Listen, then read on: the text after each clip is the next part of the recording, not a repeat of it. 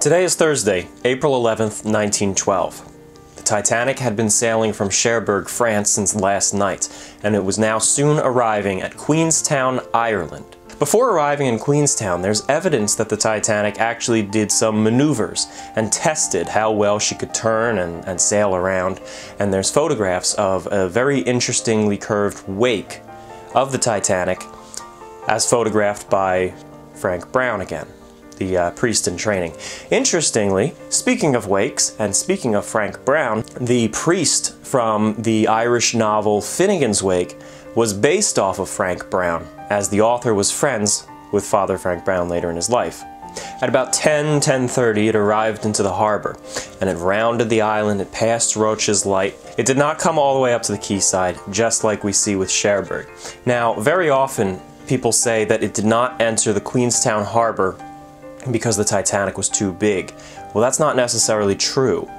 The Queenstown harbor is one of the largest in the world, at least in terms of size and what you could fit in there. It's certainly not one of the busiest. It was definitely one of the largest, and size was not the restriction for the Titanic. In fact, it was turnaround time.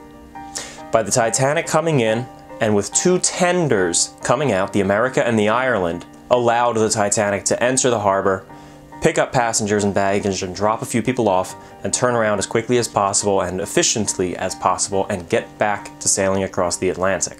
In Queenstown, Titanic picked up over 200 additional passengers and dropped off a small handful. I think it was only about 7 passengers who were dropped off in Ireland, including one crewman who actually jumped ship. He signed up for Titanic's full voyage. He sailed from Southampton, went over to Cherbourg, and when he got to Queenstown, he's like, psych, and he jumped off the ship, pretty much. He got onto the tender, and he left. You're not supposed to do that. White Star Line does not like that, but he did it anyway, and essentially just, well, probably saved his own life. So good for him. After Queenstown, Titanic leaves behind land for the final time, with Ireland behind it. The third-class passengers, mostly ones from Ireland, gathered on the poop deck and watched their home country leave behind them onto the horizon. Third-class passenger Eugene Daly played his Uilleann pipes. I think that's how you pronounce it. It's like bagpipes. It's not. It's Uilleann pipes, something like that. I'm sure someone in the comments knows how it's pronounced. But he played Erin's Lament, as well as a few other Irish hymns and melodies, as his homeland disappeared behind him. And this caused a lot of the Irish immigrants to cry. They would probably never see their homeland again, even if they did survive. The rest of the day was relatively uneventful. Passengers and crew settled into their daily routines.